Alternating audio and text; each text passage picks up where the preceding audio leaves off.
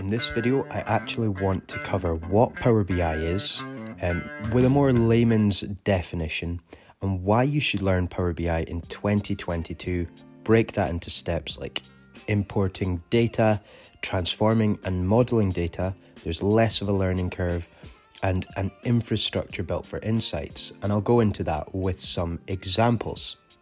So first of all, I think when you're researching Power BI or you want to move into learning and utilizing Power BI, you may see terms like an interactive data viz software, a suite of business intelligence, reporting, data visualization products and services for individuals and teams, or just a BI platform.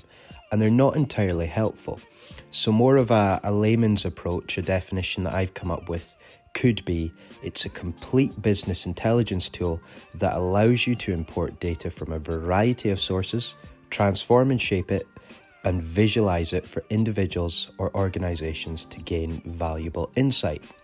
And as you can see here in the Gartner quadrant, one main reason to learn Power BI, especially when you're exploring what it actually is that it's a world leader in business intelligence.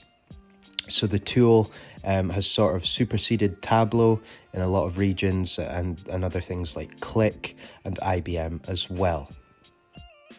One of the first reasons you may have for learning Power BI is that importing data is very easy. Now, you would be forgiven for thinking that since this is a Microsoft product, obviously SQL Server, Excel, SharePoint, data marts are all, and data flows are all going to be covered. But it actually, that is a huge advantage and something that Power BI is very strong with, but it extends well beyond that to web data sources, to online data sources. You've got things like Postgres, Azure DevOps, SurveyMonkey, your usual sort of JSON. You've got folder structures, and there is no shortage. There's well over 100 connectors, and that's only going to grow in time because you can see that some of these are currently in beta version, but I imagine over time that will improve. You've also got things like Dynamics, different ERPs like SAP. Inventory systems will often be held within SAP.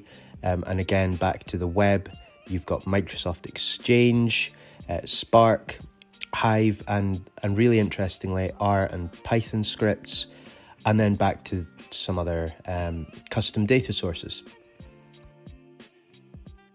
One of the huge advantages of Power BI is that you can utilize Power Query, which is a game-changing ETL or data transformation tool. You can see here in the video that I'm just shaping some data. I'm actually creating a summary table of a higher aggregation by customer products. Things like that are very simple to do in Power Query. You could also replicate that in SQL Server, and you can use the two interchangeably if you have more of a preference of doing things more upstream. But yeah, Power Query can also be used in Excel. So it's hugely transferable if you want to take the time to learn that, and it's a fantastic way to shape your data, and maybe one core reason that you would potentially choose Power BI over something like Tableau. More than that, obviously, we then have the use case once we've shaped our data to model it, and Power BI has a great modeling interface, and obviously you can then start to visualize your data model and the concepts around the way that your model is related or linked with other tables that you have available and you want to get insight from within your data source. So for someone who's not very technical, doesn't maybe have a background on keys and constraints, it's really nice to have a pretty simple user interface that people can follow, understand how their data flows, and then they can manipulate it to get correct results. Power BI definitely carries less of a learning curve than some other tools.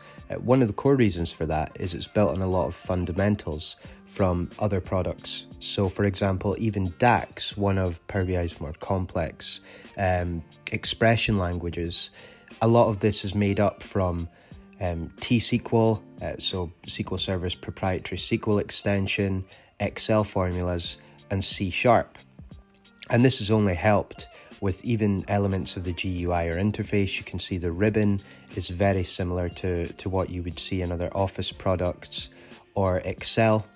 So the amount of time required to get proficient is less. Obviously, there are edge cases and there's more depth that you may want to get in. But for the average, say, business stakeholder, or in terms of self-service BI, it's easy to get to grips with gaining insights from your data.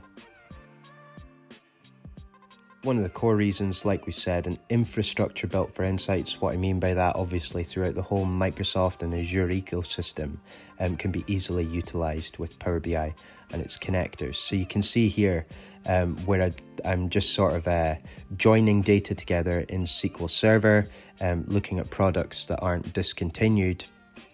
And then that means that I don't actually have to do this in Power Query, and I can actually import SQL views rather than tables that I've created upstream in SQL Server to save things like storage space, data redundancy. I can then say visualize my data.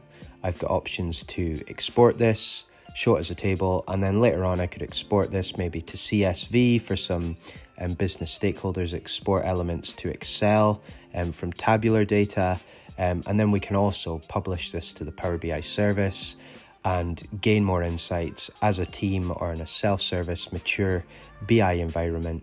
But the life cycle is very clear, it's familiar, and it's a fantastic tool to get to grips with. As usual, if you like this content, please feel free to like, comment, subscribe, and share. Thank you.